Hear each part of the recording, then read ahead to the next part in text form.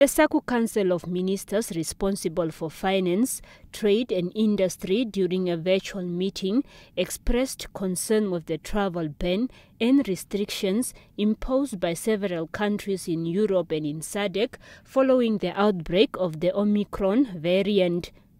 The meeting of ministers described the decision as a punishment for openness and transparency.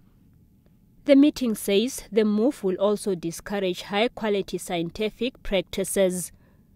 The travel ban, the SADC Council of Ministers meeting says, will negatively affect the economies of the region, undermine the recovery efforts, as well as increase poverty and hunger.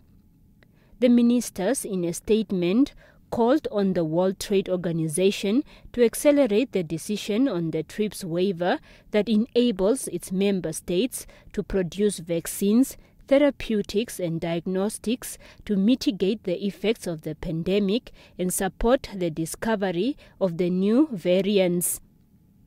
The meeting further welcomed the production of Johnson & Johnson vaccines in South Africa, as this would enable the continent to have access to vaccines.